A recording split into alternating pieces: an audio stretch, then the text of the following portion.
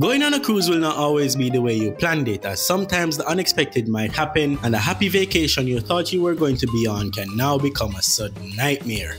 This was the case for many passengers that were unfortunately on board a number of cruises that ended up becoming the worst experience they could ever have. Just before we get into the video, I'd advise you to watch closely and subscribe below so you can avoid going on cruises that will ruin your vacation, as this channel is all about giving you the information you need to make sure your cruises will never become a nightmare, just like the ones I will share with you in this video. Alright, let's begin. Now, when it comes to disaster cruises, it will be hard not to mention one of the biggest cruise disasters to happen in recent times, which is now dubbed as the infamous poop cruise. The Carnival Triumph was supposed to be a great cruise vacation for many on board, but unfortunately, that's not what had happened. Imagine going on a cruise for you to have some fun and relaxation, only to then disembark from your cruise worse off than when you had initially boarded. Well, this was the case for many passengers, as at the time, it was reported that Carnival Triumph had lost power while at sea back in February of 2013. This incident had occurred after there was some unsuspected fire that erupted on board, which had disrupted the whole electrical operations of the cruise ship and was said to be the main cause of the power outage. On that day, it was said to be about 4,000 passengers plus crew on board. This was especially sad because they all had to live and work on board without a proper working infrastructure or a plan set in place, as the toilets on board were no longer in working order. So what do you do if you can't do the do, especially in your own privacy? Well, that's the thing. No one really had privacy anymore and would be pretty much stuck out at sea for at least about a week at the time, as the ship itself would not move due to the loss of power. This was especially a hard time for those on board during the disaster, but now we hope improvements have been made to cruise ships to ensure there's always a backup supply of electricity, so in the future, these nightmare situations can be further prevented. The next cruise ship disaster to happen was also one to happen in recent years, and maybe even one of the most shocking cruise ship attacks you will probably ever hear about, as back in November of 2005, a luxury cruise ship known as the Seaborne Spirit was just sailing off the coast of Somalia, carrying about 300 passengers including crew members. This particular ship was not one of the biggest due to its size, hence why I believe it was a strong factor that may have encouraged the pirate attack in the first place. You see, generally pirates do not attack passenger vessels, especially the huge ones, as they can be easily overpowered by the sheer number of manpower that would have been available on board. However, you wouldn't expect a pirate to be particularly smart enough to calculate any of these situations, as their main aim is to loot, steal, and maybe even hurt the innocent, and it was down to the quick thinking of the captain and staff on board that the Seaborne Spirit was prepared well enough to escape by using tactics to evade the pirates and prevent the attacks from becoming successful. Another cruise ship disaster to happen in recent time was of the story involving the Costa Concordia. The Costa Concordia was scheduled to be sailing off the coast of the Giglio Islands in the Tyrrhenian Sea. There was nothing particularly wrong with sailing on that day, until there was said to be a lapse of concentration by the captain, who was not particularly paying attention to how close the ship was approaching the shoreline.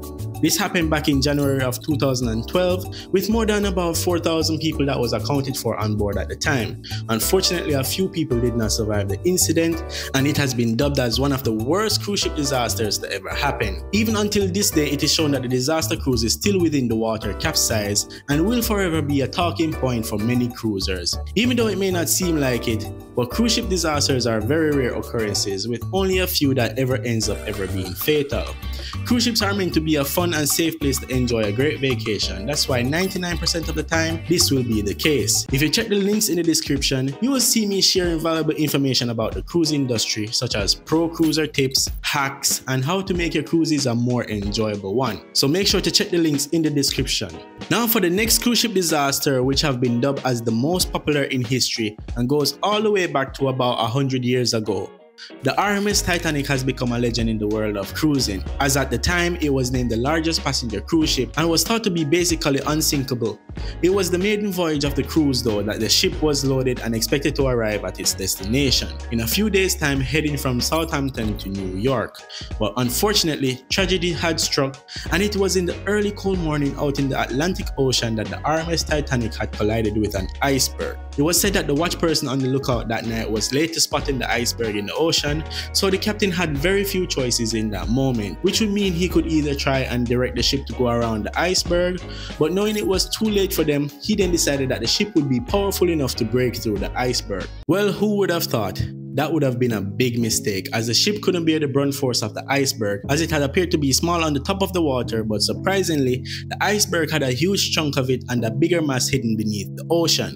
Unfortunately, at the time, the technology there was very limited and not as good as it is today, and the help they needed from the other boats couldn't arrive soon enough, which meant that lives were lost due to this tragic incident with only a few survivors. The lifeboats on board was said to could only accommodate for about 30% of the ship's capacity, so in the modern day of cruising, there has been some changes to the cruising industry because of this incident. Lifeboats and life rafts of the cruise ships are now required to be able to accommodate for every passenger and crew on board, while still being able to have more space and seating available. This way, passengers on board can feel guaranteed of a spot if needed to evacuate a cruise ship in case of any emergency. It was in 2020 that the next cruise ship disaster had happened, as it had affected the whole industry and not just one cruise line. It had affected everyone globally as well, but this disaster was particularly very horrific and scary, especially for those on board cruise ships at the time. It all happened February of 2020, and at the time I was scheduled to join my new contract to go on board a luxury cruise ship, but unfortunately / fortunately, a lockdown was mandated throughout almost every country, meaning no one in, no one out. I couldn't get to travel to my contract that I was assigned for, and those who were on cruise ships were stuck at sea for weeks and even months, without even a sign or a clue of knowing what will happen next. It was truly scary times, as I could imagine, for everyone on board, and how much frustration could develop out of not being able to control whether or not they could leave, as people on board were forced into quarantine, was given instructions to stay away from each other, wear masks, and even developing sickness on board without valuable medical attention. It is good to see now though that cruise ships are back on track with their regular routine and passengers are back to having a good time on cruise ships. But for those who were trapped on board for weeks and even months at that time, I would say 100% they did not forget that time in history. Another cruise disaster to happen is when on board the Carnival Vista, passengers were suddenly awakened in the early morning hours to the sound of rushing water flowing within their staterooms and the corridors of the ship. It was a very unlikely event, but by now I think we're clever enough to understand that there's rarely ever a 0% chance of anything out of the ordinary not to happen. And the flooding of Carnival Vista had become one of those unlikely out of the ordinary experience for cruisers. The incident was reportedly caused by broken pipes on board, and luckily enough, it wasn't a case of the ship taking in any water or sinking in the ocean. But regardless, having a flood on board a cruise ship is probably one of the biggest fears a cruise passenger could ever have, or could even ever think of, as the only thing you could think of then is that the ship is going down like the infamous Titanic. If you've enjoyed the information from this video, I'm now asking you to leave a like, comment below any of your experiences that you've witnessed or have had on board any cruise. Share thoughts and stories with us below. Also, watch my next video that you may see here on the screen. It's Onik, your cruise employee, and I'm out.